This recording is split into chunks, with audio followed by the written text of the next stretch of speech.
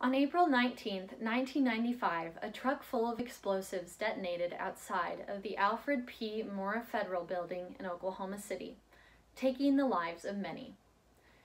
This event brought heartbreak to the entire nation. After planting the 4,800-pound bomb outside of the Federal Building, the perpetrators nearly escaped unscathed. That was until a twist of fate led to their demise.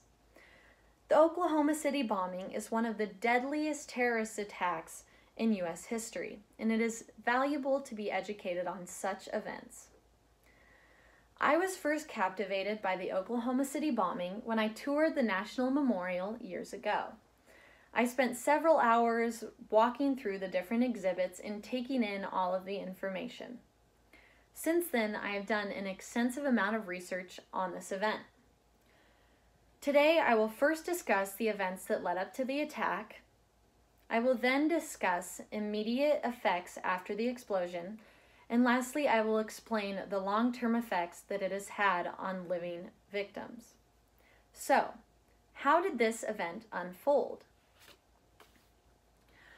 This attack was constructed by two American military war veterans, Timothy McVeigh and Terry Nichols. According to the Encyclopedia Britannica, both men questioned the legitimacy of the U.S. federal government and corporate allies. They feared that they had dictatorial plots. April 19th marked the anniversary of a climactic point that ended the Waco siege. On this day, federal agents raided the Branch Davidian religious compound. The goal of the perpetrators was to avenge the more than 70 deaths that day in Waco, Texas. According to the Oklahoma Historical Society, on the morning of the attack, McVeigh parked a Raider rental truck outside of the Federal Building containing the homemade ammonium nitrate fuel oil bomb. McVeigh ignited the bomb, locked the doors, and hopped in his getaway car. Minutes later, at approximately 9:02 a.m., the bomb exploded, destroying the entire north wall of the Federal Building. Now that we have discussed the events leading up to the attack, I will discuss the immediate effects after the explosion. The explosion took the lives of many and left over $500 million of damage. According to History.com, after 2 weeks of rescue efforts, it was concluded that 168 lives were lost. On the second floor of the Federal Building, there was a daycare center. 19 of those deaths were children. And after the explosion, many children were left orphaned, and hundreds of children lost at least one parent. In addition to the deaths, more than 650 people were injured. The bomb destroyed far more than just the Federal Building. According to the Oklahoma Historical Society, more than 300 buildings were damaged, and nearly 500 people were left homeless, and more than 7,000 people lost their workplace. I have discussed the immediate effects after the explosion, but even today, this event still haunts living victims. The Oklahoma City bombing left long-term effects on its survivors. According to the Medscape Medical News website, victims are still battling anxiety and depression, even 20 years after the attack. Nearly a quarter of the victims deal with post-traumatic stress disorder.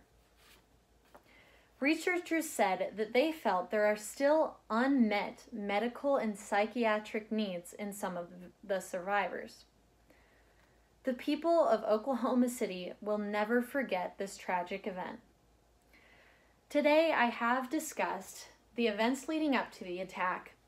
I have discussed the immediate effects after the explosion, and I discussed the struggles that are still being faced by living victims.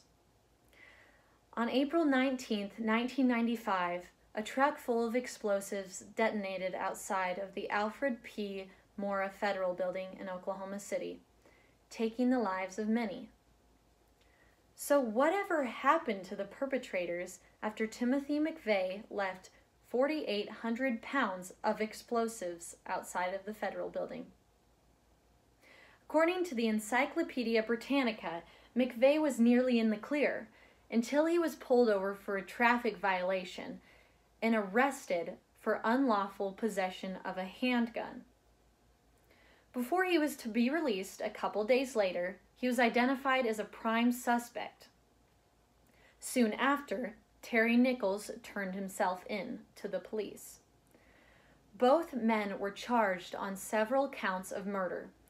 McVeigh was then executed in 2001, and Nichols was sentenced to life in prison.